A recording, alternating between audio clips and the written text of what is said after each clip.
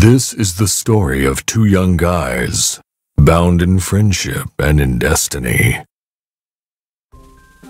Ronald and Skinny, as often happened, went out for a picnic together to spend the day in the neighborhood countryside. Suddenly, Ronald pulled a couple of little plums out of his basket and gave one of them to his friend. Delicious. Deliciously lethal.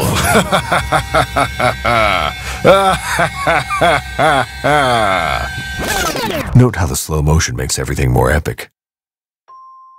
The boy's corpse stayed there for hours, enveloped by blades of grass, until all of a sudden, something happened. A new spark was instilled in Skinny's body, reduced abruptly to a skeleton, and slammed him inside Ronald's wardrobe, cursed to watch over his friend for the rest of his days. Or at least until today, when our story starts.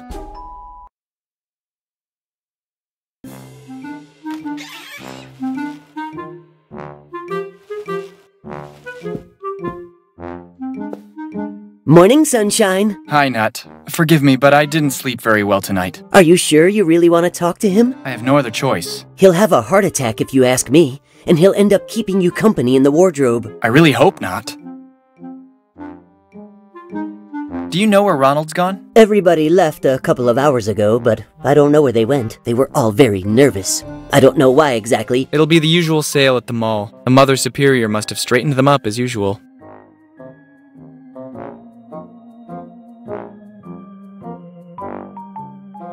Hasn't Ronald spoken yet? You should know that by now. He hasn't said a word since you died in front of his eyes. I don't want his soul to be damned forever. If that stubborn guy won't open his lips for himself, I'll take steps to loosen his tongue. Don't hurt him too much. When will you stop eating those things? Would you care for some, maybe? How many times do I have to tell you that I'm allergic to plums? Just looking at them, I'm getting hives. Man, you don't have any skin at all. And anyway, they're nuts. Otherwise, why would Ronald have given me this name? He probably just wanted to be alternative. You're a lost cause. I have to run to the bathroom. All this excitement loosened my bladder.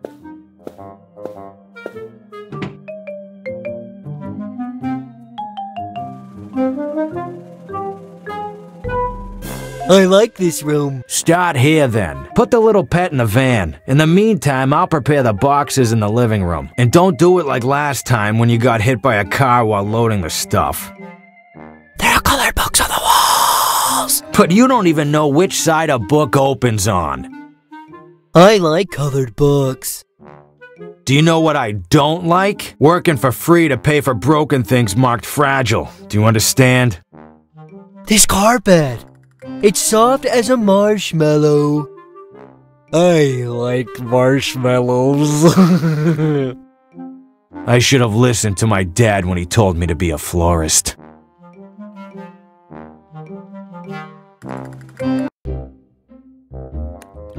I really needed a shower.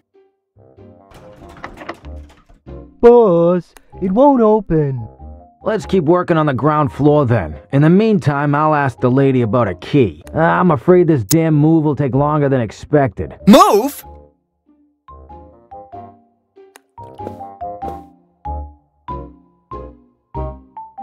And what should I do now?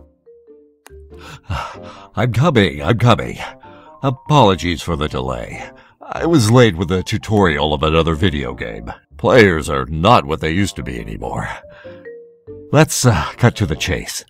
I'm here to explain the game controls to you. Well, I'm not interested. I'm not asking you, Skinny. Let your player decide.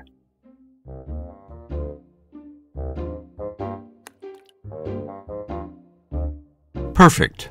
Let's start with the basic commands. The mouse left click is used to move around your surroundings. Holding the right click and then releasing it on one of the available actions, you'll interact with the elements of the scene. Try with the chainsaw.